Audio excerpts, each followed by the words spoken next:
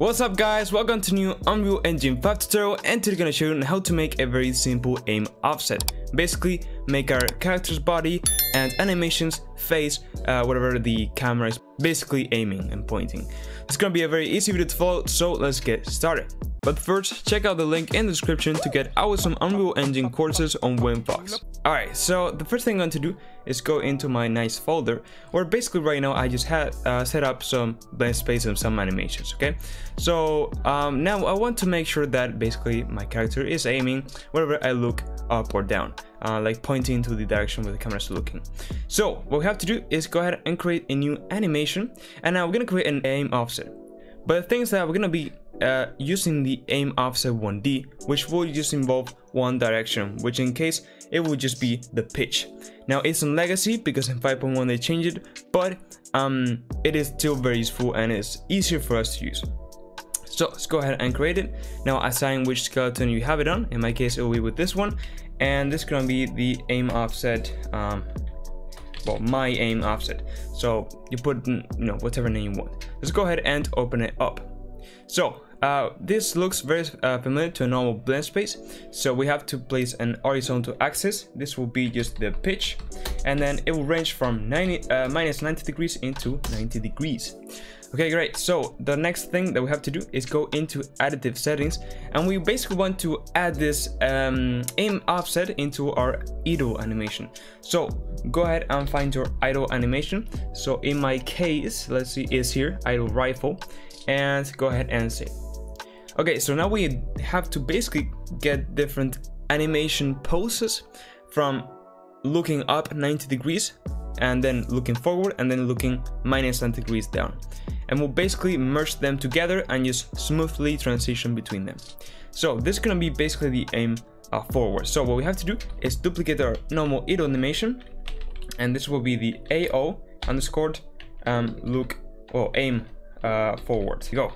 So go ahead and open this. So what we have to do is just make it a single frame, a single pose animation. So just right click on the very beginning, and then you can remove all the frames, and then right click and do it again just to make sure that there's no frames. So you can see that the character pretty much doesn't move. If there's 1 or 2 frames, try to delete them, but really it shouldn't matter too much, but try to always get all the frames deleted.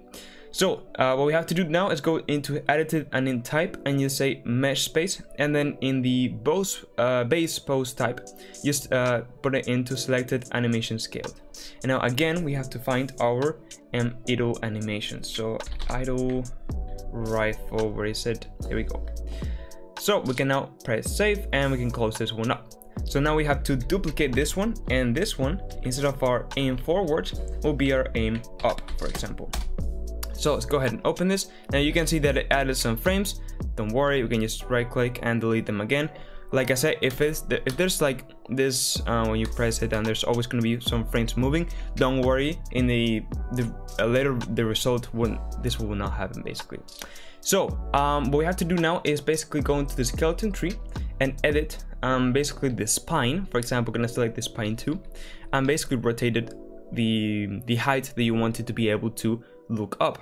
So just go into the skeleton tree. If you don't see it, you can just go window, so skeleton tree, select one of your spine bones, whichever you prefer. For example, you can use the spines too, and then go into your rotate tool, and then you start rotating it, and you can just face it as much as you want to, the maximum that you want it to be able to look up.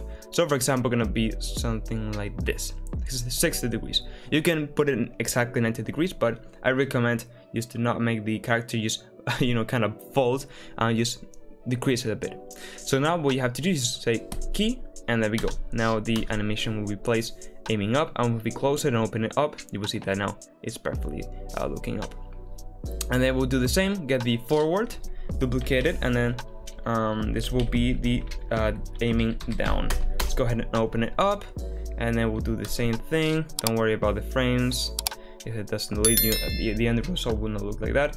Go to the skeleton, spine 2, and then I will try to rotate it again 60 degrees. There we go. and then we can just press the key over here, and then it will add it. We can close it, and then it's always aiming down.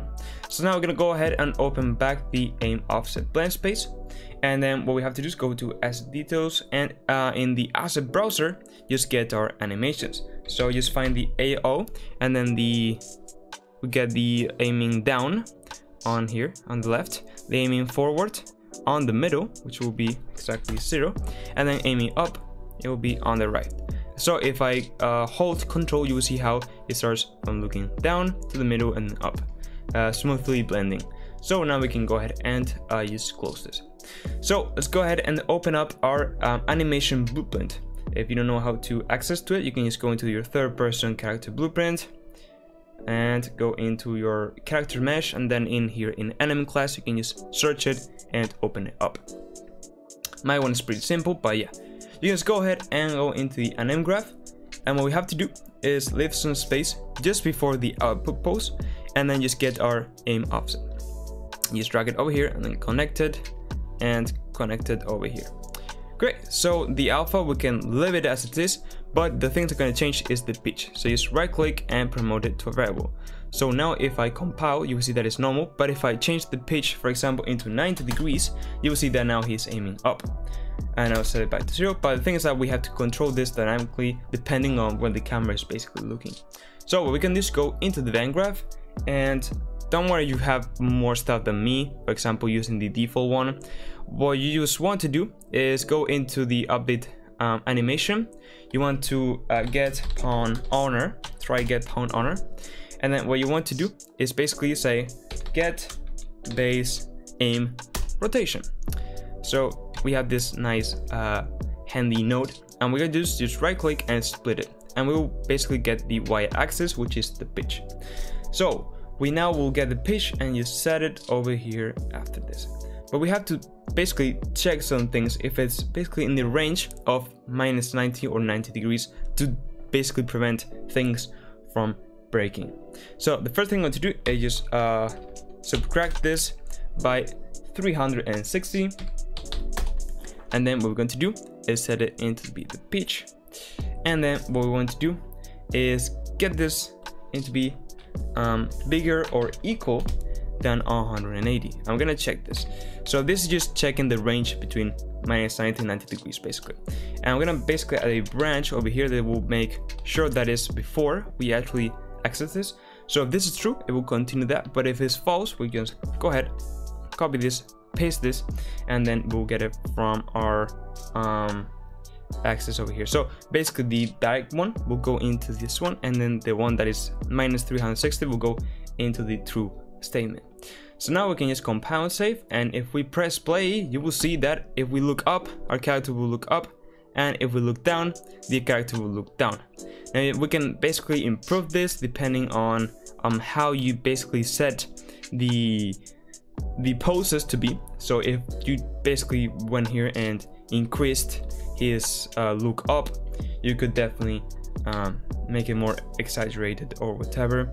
You know, you can have it as you want. And then also, for example, on the look down, we could basically go ahead and exaggerate a bit and make it look a bit more down, and press another key, and now the ranges will be a bit different, you can see. And of course I made it very fast, but if you were to do it a bit slower and more attention to detail, you will basically get a better result. So yeah guys, that's it. If you found the tutorial helpful, I really appreciate you look at that video and subscribe to my channel. I have lots of Unreal Engine 5 tutorials of this one, so check them out. Also check out the links in the description for awesome Unreal Engine courses, and with all said, bye bye.